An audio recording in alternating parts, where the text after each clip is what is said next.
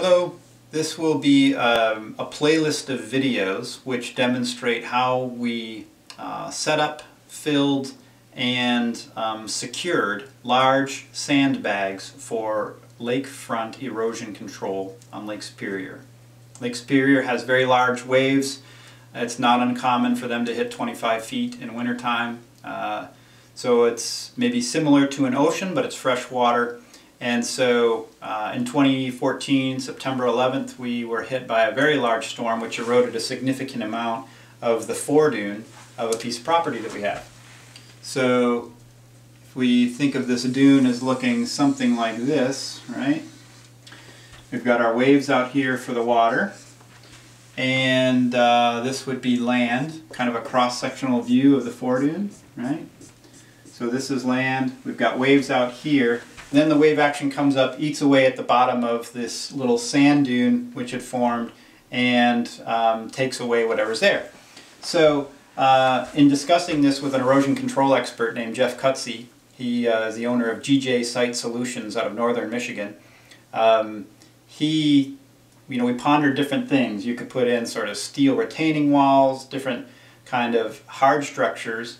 But we had seen a few soft structures of logs that we had tied back in various places, and sort of felt guided that we might be able to secure something in place that that wouldn't be as big a deal as putting in sheet piling.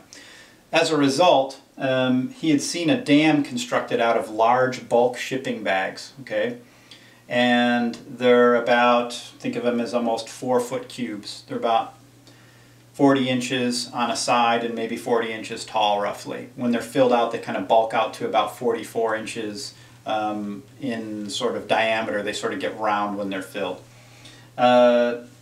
We decided to give that a try to approximate the large geotubes from companies like Tencate, T-E-N-C-A-T-E.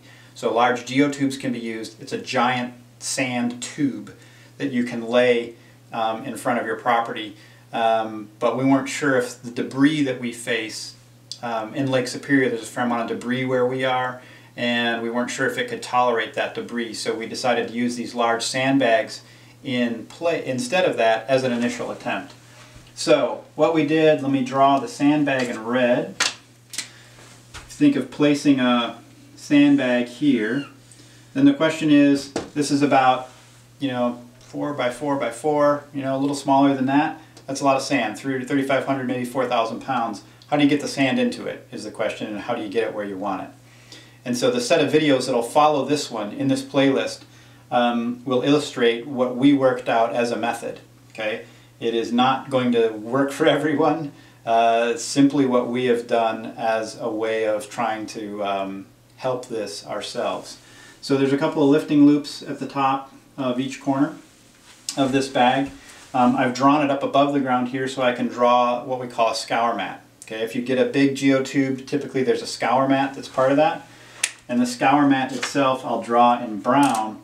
In this case we used 8-ounce fabric, non-woven. The heavy-duty stuff from companies like Tencate would be made out of 32-ounce woven. We used 8-ounce non-woven. Okay. And then at the end of this scour mat, this is a piece of fabric that goes underneath the bags, is a sand-filled tube. And all we did was take the fabric, fold it over, and sew it, right? We did about, this was about 2 feet. So we used 4 feet of material. We took 4 feet, rolled it around, and it's a little over 1 foot in diameter, right? So we used 4 feet of a 15-foot wide material. This is about 3 or 4 feet. Okay, so let's just say 3 feet. This is 4 feet of material, okay, around that loop.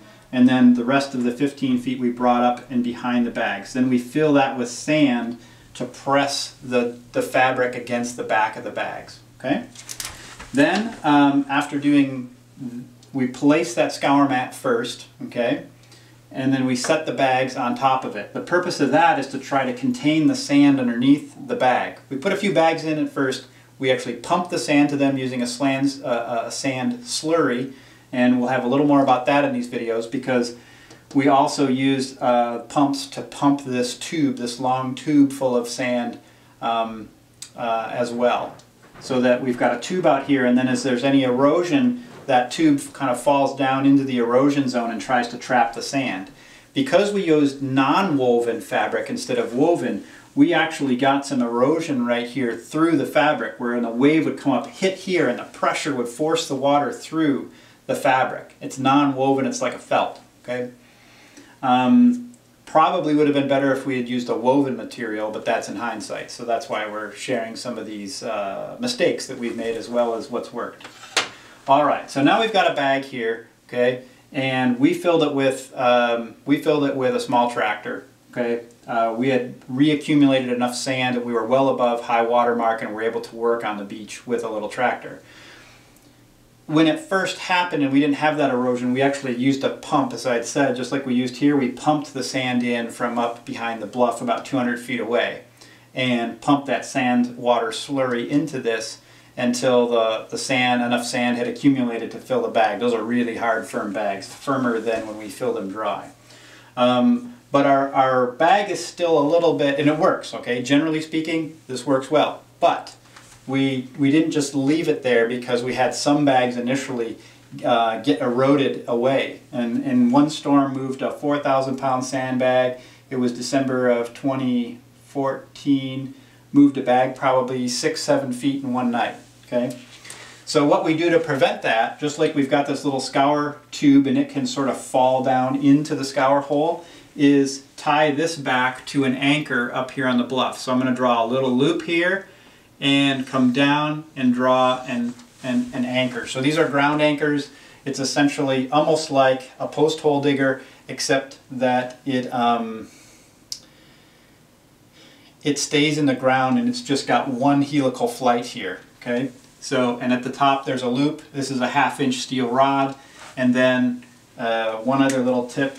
Right next to it, you place a 1/2 round split piece of log, of wood, right? And our rope goes then off of here, down the bluff, and we have to tie those loops together so that you don't peel the lifting straps off, tie them together, and then tie it up to that anchor point up there. Now if our bag gets eroded, if any of the soil gets eroded underneath the bag, it can go down, but it can't go out, right? Which would take it away. Okay, we're almost done. There's one last thing we did. Each time we placed a bag, okay, we worked rope also from this bag to the one behind it to the one in front of it, so that we would tie about 4 bags together and then tie the last bag of that one to 3 more, and then tie the last bag of that 3 to 3 more, okay? And that way we chained all the bags together. So one bag can't kind of slip out and open a gap in this fence, you might say. We ended up using about 100 bags in our project, okay? And they're all tied together from one end to the other. As a result, the bags start to approximate a geotube. So this would be a lower cost alternative to a more robust solution, which would be a heavy-duty geotube from Tenkata.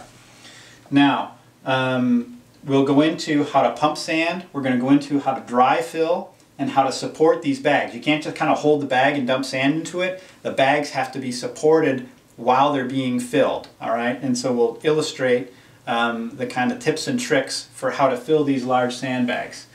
The last little piece I'll mention here, which is that we have a lot of debris and our bags were punctured. If we had bought a geotube, it also would have been punctured. There's no doubt about it. There's a place which had used cedar logs with rebar driven through it as a means of sort of hard armor protection. As that slowly gets eroded away and destroyed, the shoreline by us is sort of littered with these logs full of nails and rebar. As a result, about a quarter of our bags ended up with punctures in 1 year.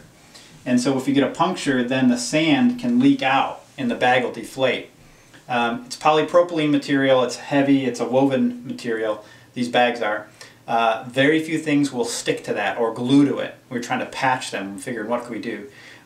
Instead of trying to like hand sew those up, what we ended up doing was testing some tape that we had used for repairing roofs called Eternabond, E-T-E-R-N-A-B-O-N-D, Eternabond tape. And Eternabond tape, as it turns out, will stick pretty well to these woven polypropylene bags. And we were able to repair all of our bags, all 25 or so of them that had punctures or tears, in a matter of a couple of hours. So what's our solution? Big bags, scour mat, tie back to anchors on the bluff. We did a few where we tied them back this way to anchors here. Okay, sorry, I put a loop here, an anchor here. But that's a little less secure of a method than going up to the top, because there would require more erosion. If we had a partial failure, this would fail very early because it's right behind the bag. Up here, a lot more sand would have to erode away before we would lose our anchor point. And I drew this kind of loose, but it's really, you know, you try to get this tight, right? Try to get this tight so that the bag doesn't fall out if it starts to get undermined out here. Last little tip, I don't know if it would have worked, but possibly would have tried to tip these bags down sideways, okay? If we had had like a big skid steer or something where we might have been able to tip them over, that might have been interesting to have the bags laying on their sides instead of standing up a little bit vertically. And if you've listened this far, you've probably got an erosion problem. So the videos that are going to follow will be a playlist of kind of the steps and methods of how to use a sand hopper that we built and things like that to get these bags filled quickly and efficiently, and how to pump sand in order to pump this sand tube, or possibly to pump these bags full of sand if you can't get machinery to fill them in place right there. Okay, last bit here will be looking at the various pieces that we use to put this together. And so the ground anchors here were 30 to 48 inches in height. The rod is a 1/2 inch diameter rod there, and then there's a helical flight at the bottom, which would be between 4 to 6 inches in diameter there. Okay, so that's what we used. Our pull tests, we estimate from sand, would have probably supported around a vertical pull in that case of around 4 to 6,000 pounds. It really depends on the soil, right? Loose soils, they'll come out. We were going through a couple layers of gravel, so they were pretty heavy for us. The rope is 1/2 inch double braided nylon, double braided nylon from uline.com was the best price we found. We got it in 600-foot rolls and used about a mile of it. The bags come from Global-Pak, globalpak.com. There might be a hyphen in there, but if you Google Global-Pak bulk shipping bags, you'll get the right folks. They took very good care of us and got us bags in a hurry when we needed it. The fabric that we used here was 8-ounce non-woven, and it's not the best stuff, I'm sure, but that's what we used, was 8-ounce non-woven. I think a woven material would be better, but it might create more pressure if there's a buildup of soil and water behind it. And then that was sewn with, from an upholstery company, sewed the material back into us to create that tube. So those are the elements that's needed. If you're going to pump sand, then you need 3 things. You need a tank, and the bag can be a tank, right, itself. If you set up the bag and support it, it can be a temporary water tank. So if you're going to pump sand, you got to have a semi-trash pump filling the bag, and then a full trash pump pumping the sand slurry solution. Okay, so we'll cover that a little bit when we show how to fill the bags. How to fill the anchor tube on the scour mat with sand. Okay. Wish you luck on your project.